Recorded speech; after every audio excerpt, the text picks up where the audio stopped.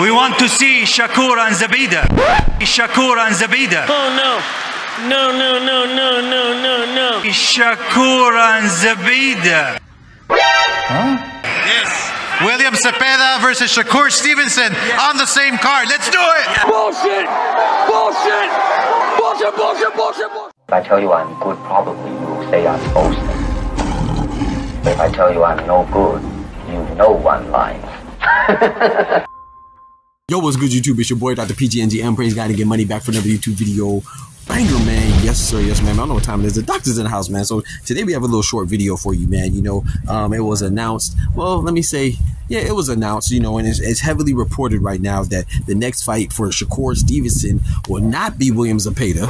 You know what I'm saying? Of course, it won't be Lomachenko, and it won't be Gervonta Tank Davis, which we already knew that, right? You know, but it's going to be seemingly Joe Cordina.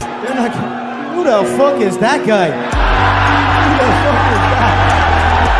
You know damn well who I am. Who the fuck is that? Yes, Joe Cordina, he's coming off of his first loss of his career, you know what I'm saying? And, you know, a lot of people are going to knock Shakur for this. But if you think about it and you really gather the information and you really analyze the situation, you know, you would recognize that this is not Shakur's doing, man. You know, Big Turk, Shakur, and Eddie Hearn even, and Oscar De La Hoya even, agreed verbally on Shakur versus Zepeda next. Yeah. But Zepeda is, for whatever reason, and him and his team have decided not to pursue that fight right now, at this juncture of his career. You know, maybe he might have something going on. I don't know. You know, a lot of people will say it's a duck, but, you know, needless to say, no matter what you want to call it, it is undoubtedly disappointing.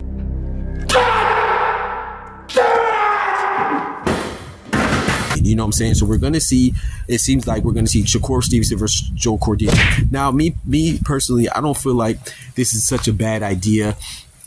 Because when you consider things, you know, according to the rumors as well, Shakur Stevenson is going to sign with Eddie Hearn in Matchroom, you know, for at least a one-fight deal. At the minimum, a one-fight deal, right? And so if you think about him fighting Joe Cordina, who's a Matchroom fighter, who works with Eddie Hearn from the UK, then this fight makes sense, you know what I'm saying? And they're talking about having it on October 12th as an undercard fight on the explosive, wonderful card that, well, wonderful fight that we anticipated, the most anticipated fight for me, the fight that I want the most is Dimitri Bivol versus Artur Beterbiev. Yeah. So that card has just been beefed up a little bit by having Shakur included going against Joe Cordina on the undercard potentially for October 12th. So I think this is a good thing, man. At the very least, Eddie Hearn is doing what we wanted him to do, and that's keep Shakur active. You know, he keeps all his fighters active. You know, the same thing he did for Jerome Boots, and this same thing that's transpiring now. You know, while I'm not saying that we can't be disappointed for Shakur versus Joe Cordina, it's not what we wanted, but Joe Cordina is a capable fighter, and I think this fight is going to be good, man. You know, Joe Cordina is going to come to fight. Shakur still is fighting with a chip on his shoulder, so I think this fight is going to be good, man. I'm not disappointed at all, besides the fact that I wanted it to be, well, I anticipated it to be Shakur and Zepeda, man. You know, so from that standpoint, it's a little disappointing, but from the overall standpoint that, you know, Shakur is not being inactive because Zepeda doesn't want to fight him. He's going to fight somewhere else, and this is none of his doing. He didn't pick Joe Cordina out of his pot of options. You know what I'm saying? It was that he was probably the person that's available to fight right now, and during his schedule in which he's available as well. So it's probably an availability thing, and the fact that it's an easy fight to facilitate since Joe Cordina is working with Eddie Hearn already.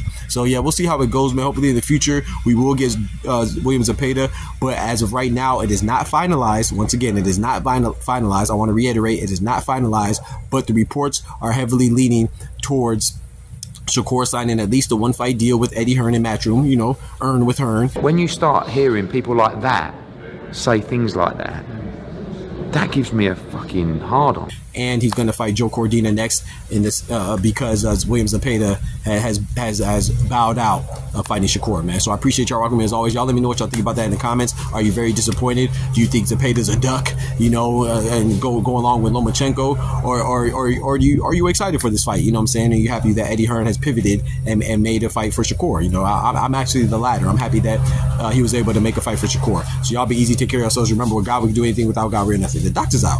Peace.